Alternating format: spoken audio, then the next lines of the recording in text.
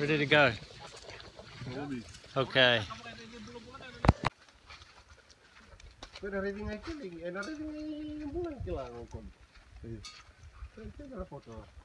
Yeah.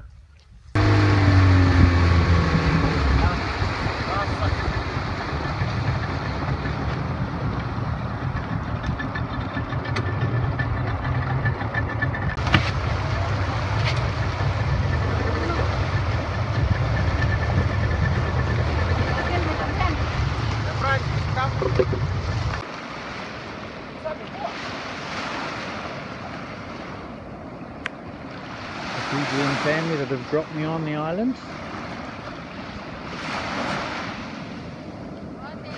Aussie.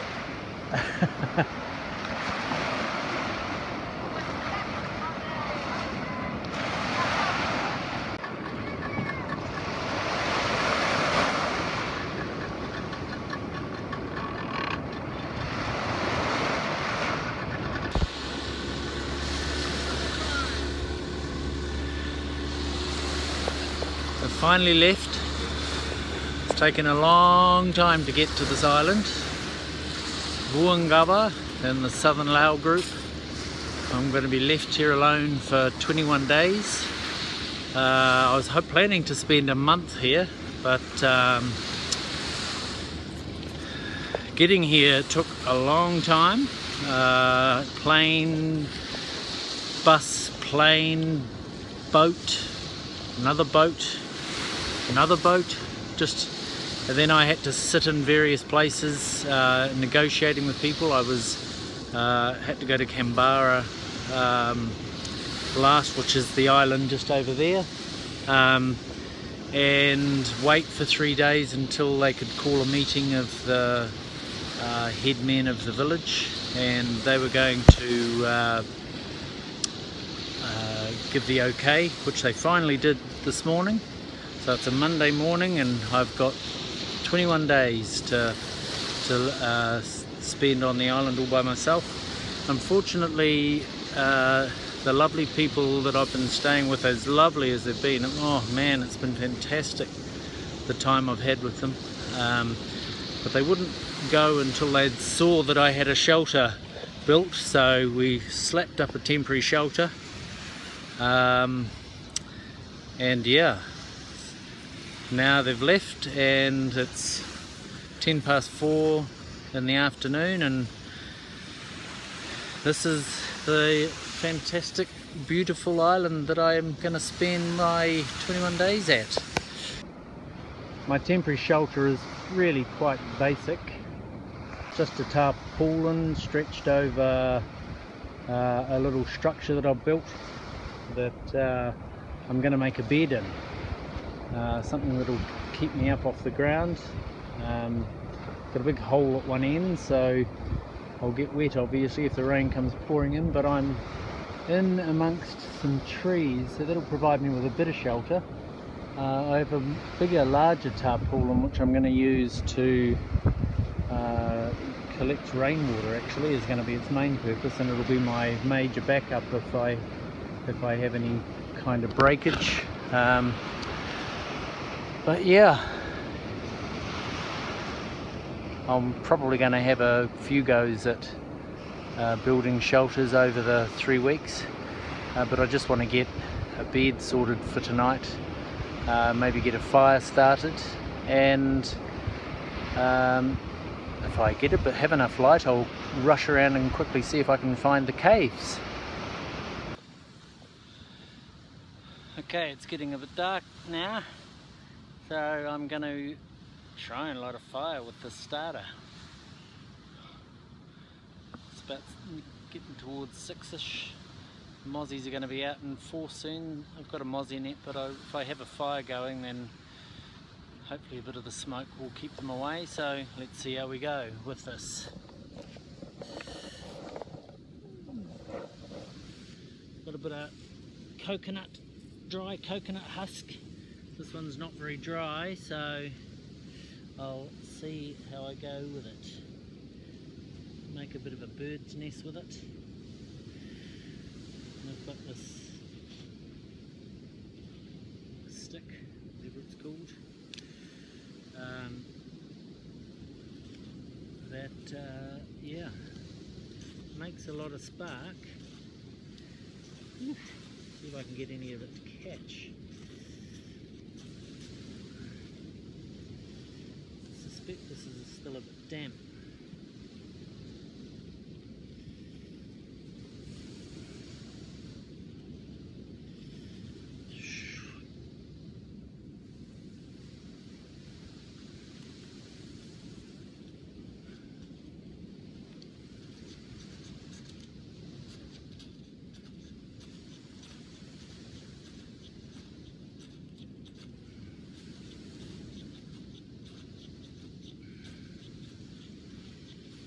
Plenty of spark being made, not catching very well.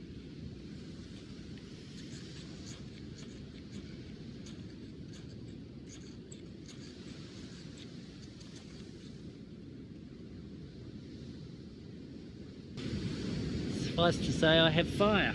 Oh. Just needed another bit of husk that would catch a bit better and keep burning, and we're away.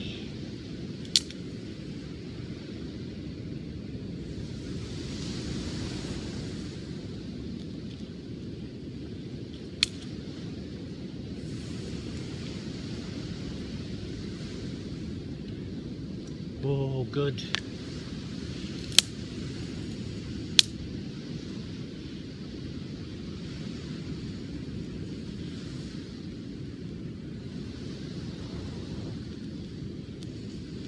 I have fire! I have fire! I have fire!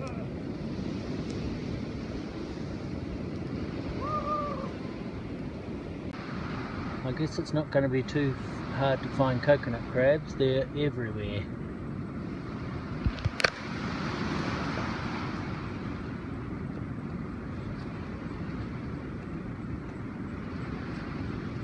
As are the mozzies. 5 minutes of collecting coconut crabs. Enough there for a meal. I could pretty much just eat coconut crabs if I wanted to. So I'll keep them in there for the night and have them for breakfast. Lovely.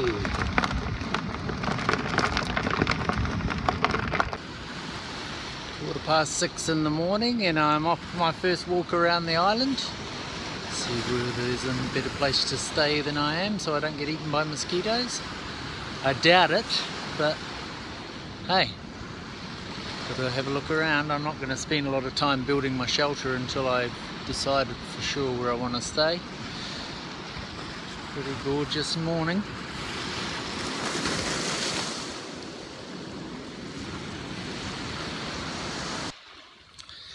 Three hours of walking and 2 bee stings from some kind of killer bee that, man, it hurt.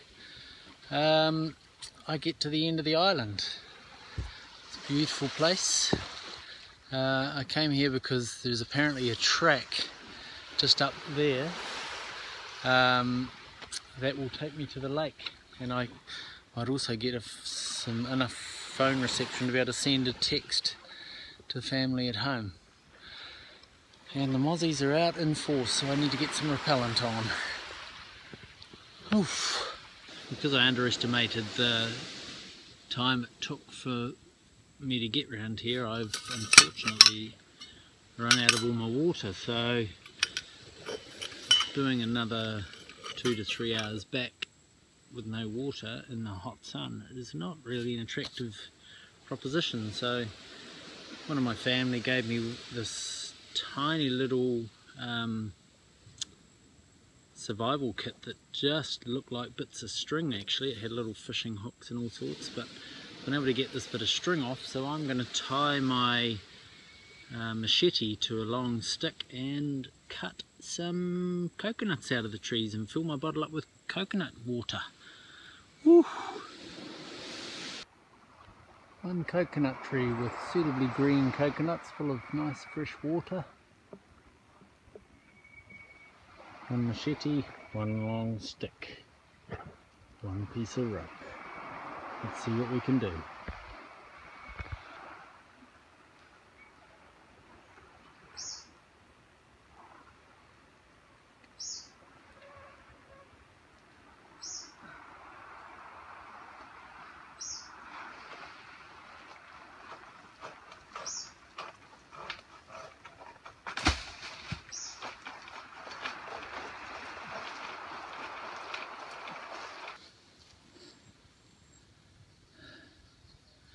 9 coconuts from that haul.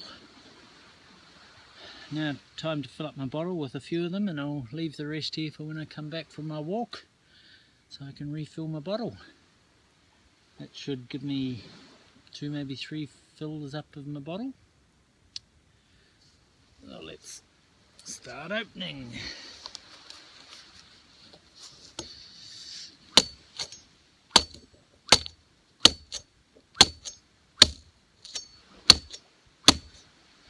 Whew.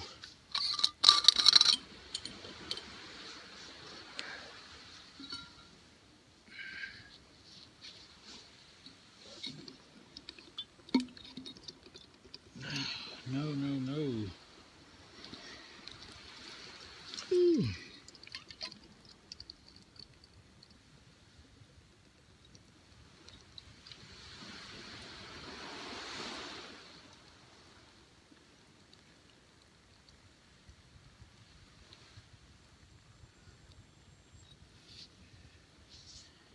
Whew. More than half a bottle. With a whole lot of wastage.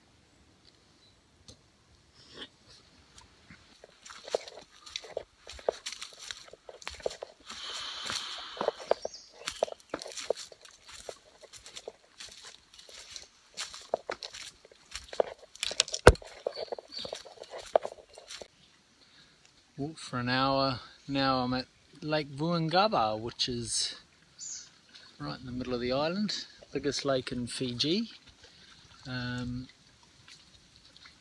Quite expensive.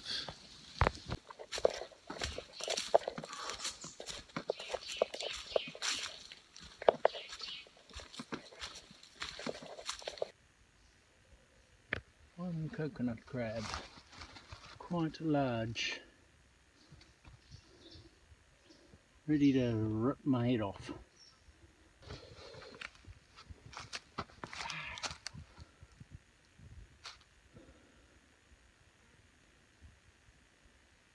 I need to eat you.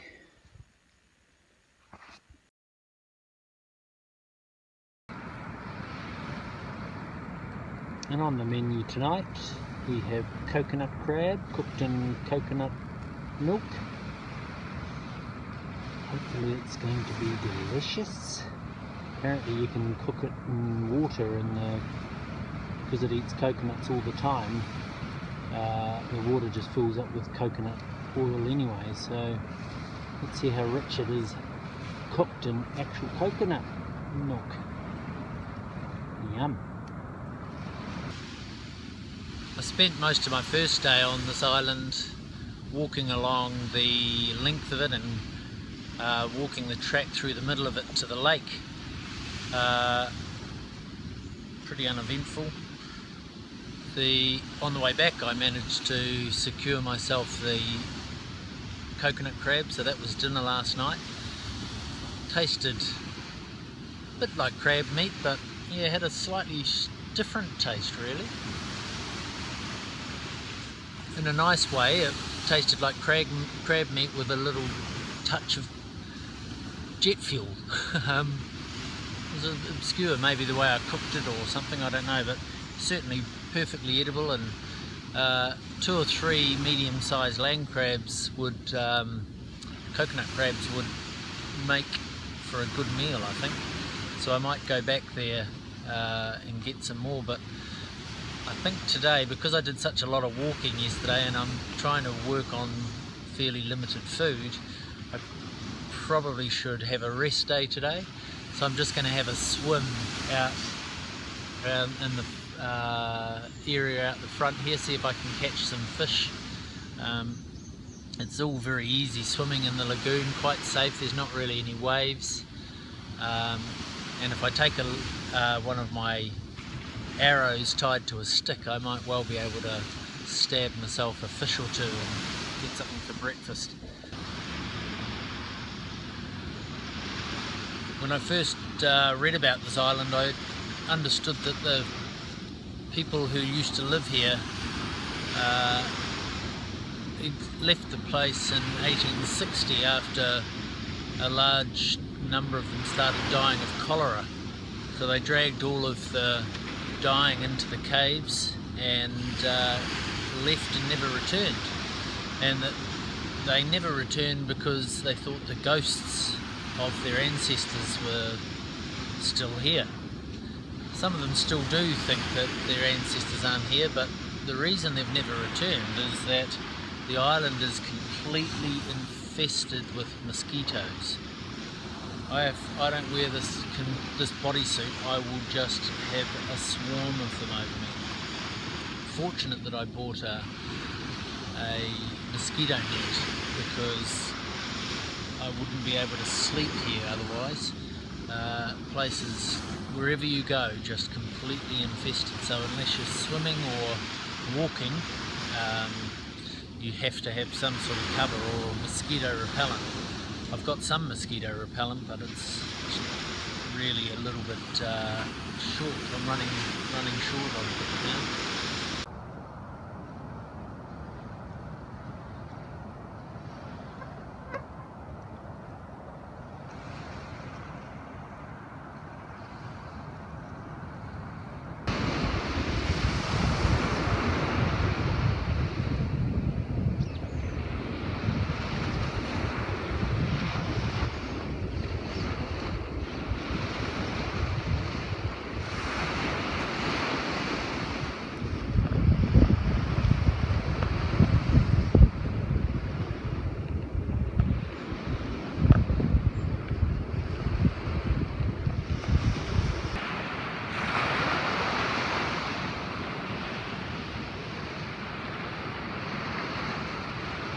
Over the back you can see the waves crashing on the coral reef.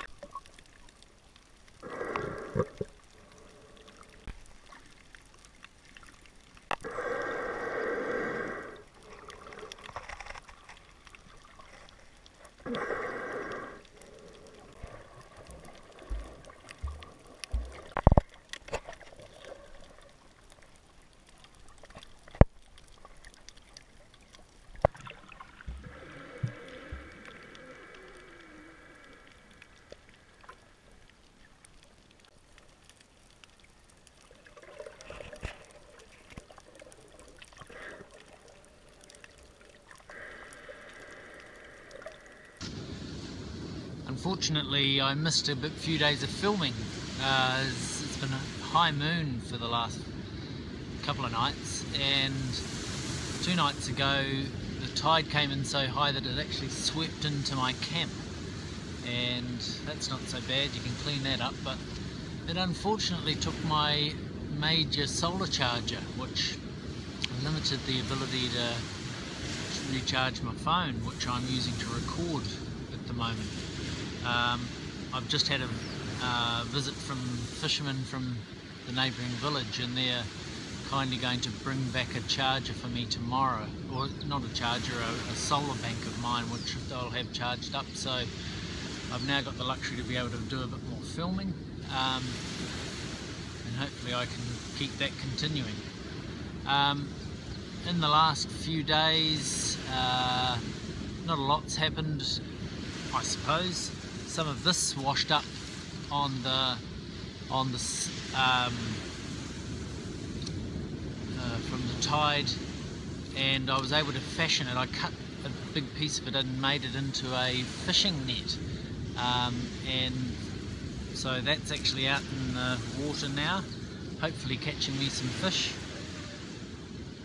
You pick up some pretty beautiful shells while you're walking around. I found a broken spear gun, which is a prized possession out here, so I gave that to the fisherman who came yesterday. The home, as you can see, has taken a bit more of an upswing. Spent a bit more time rebuilding it and making it a little better. It's got some shelter around the front. Nailed a big log in front to stop the debris that might come up if the tide does wash in. It's not the tide that's the problem, it's all the debris that ends up being dumped into your camp, which takes a bit of clearing up. Yeah, and so the next few days I'm just going to try and do a bit of fishing out the front, and at night time I'm going to walk along the cliff face here and see if I can find some coconut crabs.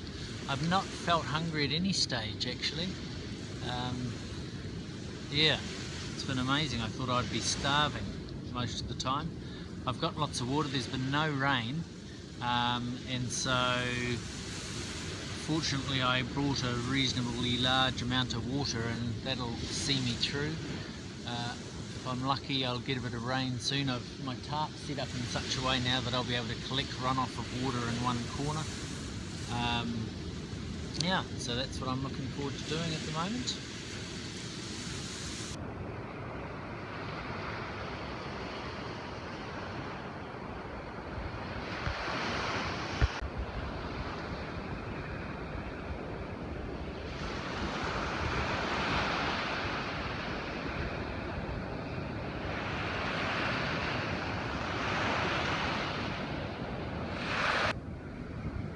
I had a lesson for the day. Different types of coconuts on the island. The three main ones anyway. Green coconuts, cut them straight down off the tree. Great for water. The coconut in them is very thin and wet. Not particularly appetizing, but the water in it is, you could drink it all day. Apparently if you drink more than about 4 of them in a day you can get a bit of diarrhea. I haven't had any issues with it yet. Just your standard brown coconut. That'll have a bit of milk in it. It'll be far more milky fluid, coconut milk. And the coconut's more like the coconut you would see in most countries, in the stuff that I guess they desiccate, do they? To turn into coconut for cooking and the like. The prize, in fact, is this, the coconut that's gone to seed. If you cut that open, you find inside this little morsel, which is, it's like finding a cream bun in the middle of the ocean. It's soft and spongy, and it is sweet and delicious and a little bit salty too. I think for them to go to seed like that they actually have to have been into the ocean to activate them. I don't know this, I think that's right, but there's a certain slightly salty taste to it as well. I know when you're hungry, 3 or 4 of these coconuts will fill you up. That's your lesson for the day. Now for dinner tonight we have some crabs, and giant crabs and coconut crabs. When I say giant, it's the pincer on one of them. So, coconut crabs are little babies, but that'll be enough to get me through till the morning.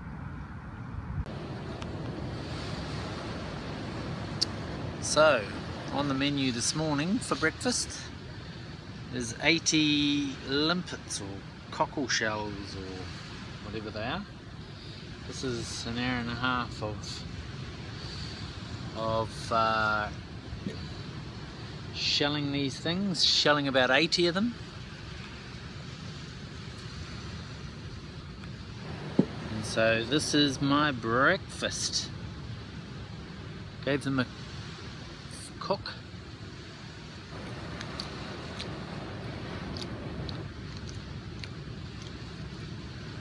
Tastes a little bit like power. It's a lot of work for breakfast, but one thing you got on your side on an island like this is time. Today the Brianna should be going past for the first trip. I'm going to catch the next boat, which will be in 2 weeks' time. And disturbingly, it should have gone yesterday, and that would have meant that I would have, it just makes me concerned somewhat that they keep pushing them out a day. I've already had to move my tickets home once just to make sure that I get my flight, and I'm reliant on the Brianna coming around the 6th or 5th at the latest, 5th or 6th. One thing up my sleeve is that the day I'm flying home is a Sunday, and the boat always aims to be back in Suva for Sunday so that all the crew can go to church with their family. So here's hoping that it's on time next time. I should see it coming past, and I'll try to film it. I'll try to film it if I see it. I haven't had much luck fishing lately. Fishing with fishing line out there is not that easy because there's nowhere to sit, so you're sitting on jagged rocks and being buffeted by waves. Even at low tide, the odd waves coming through. So yeah, I just haven't found that very effective. My bow and arrow have been hopeless for fishing. I've got a fishing arrow, but no good. So my only chance is this net that I've constructed with washed up plastic netting. I've just refined it a little bit more. It wasn't catching any fish, and I figured that this mouth here was just a bit too sharp and spiny and uninviting, and the neck to it was a little bit too long, so I've just shortened the neck to give more cage area. And yeah, we're going to throw it out today and see whether that gets me anything. It's amazing what washes up. I've got all sorts of buoy options of varying sizes. Those are the ones I'm using at the moment. Nice metal one. So let's see how we go.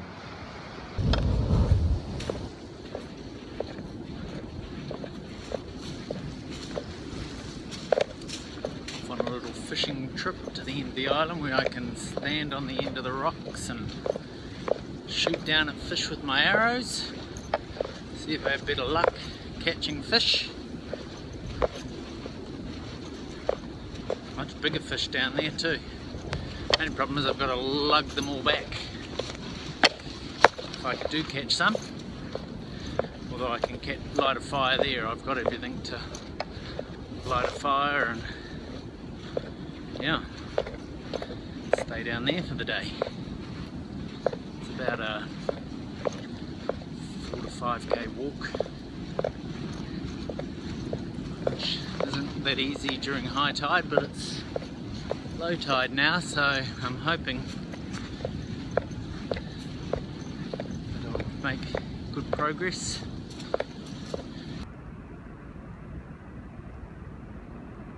Lunch for the day, a fish caught down at the end of the island with a hook and line.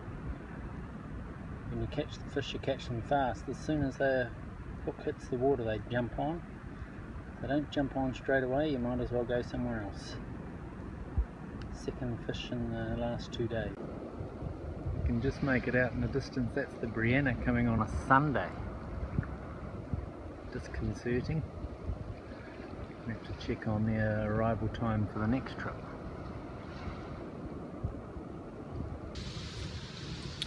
Got about a week left to go. Oh, what I wouldn't give for a shower and some clean clothes and an insect-free room. I'm just itchy from insects. I woke up this morning, my hands were just covered with these little tiny biting midges that left all these lumps. But otherwise, pretty easy existence. I've got the food covered. I could get enough drinking water if I needed it. You can catch fish, catch coconut crabs.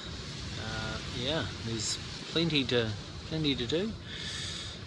Just riding it out for the last week. I think the owners of the island got their 12-year-old boys coming to stay with me for the last few days. They just want to spend some of their holiday week with me. I figure why not? I've had a couple of weeks to myself and I've got this survival stuff down pat. Why not? So let's see how that works out. And now it's the last day where I'm heading back to Canberra to try and find my way home. I've heard that the Brianna might be coming on the 9th, which is 2 days too late. So I might have to find another way to get up to Lakemba by the 4th so I can fly back to Suva. So this is it. The boat's here to collect me. Just loading everything on. We've finished packing up. And yeah, that's it. 3 weeks on a deserted island done. Although the last 4 days with a 12-year-old, which was not so bad. Yeah, that's it.